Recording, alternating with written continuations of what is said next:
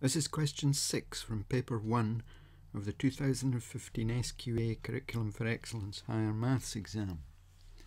It's a log question. The laws of logs that we're going to be using are the following. If you add the logs of two numbers, you'll get the same result as the log of their product. So adding two logs of numbers, multiply the numbers, you'll get the same log. Another result we're going to use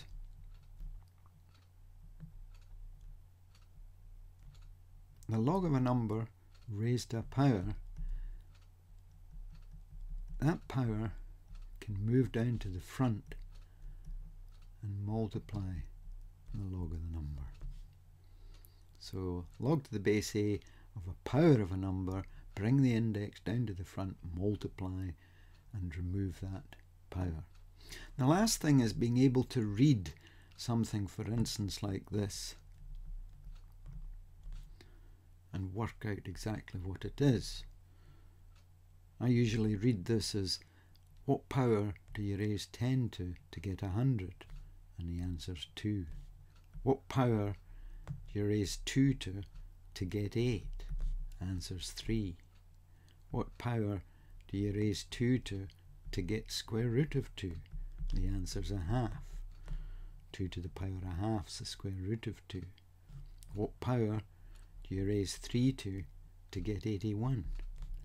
The answer's 4. So all of these can be worked out by reading them in a special way. So I think we've got enough now to tackle this question. So we're looking at the log to the base 6 of 12, and we've to add a third of log to the base 6 of 27.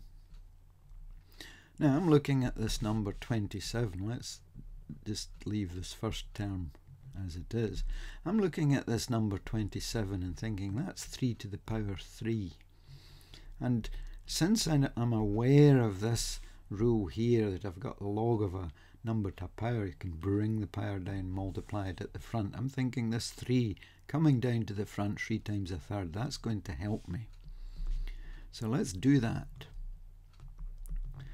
We'll bring this power to the front and multiply.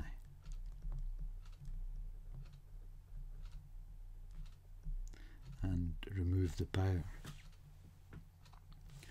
So this helps in the sense that the third of 3 times a third is just 1.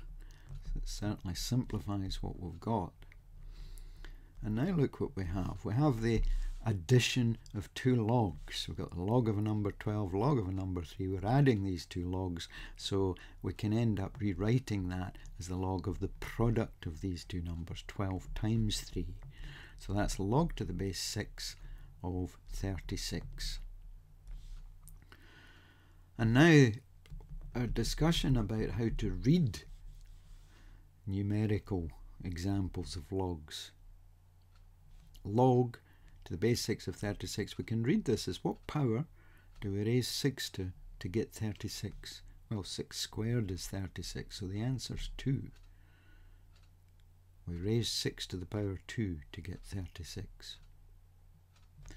And there's our evaluation of this expression.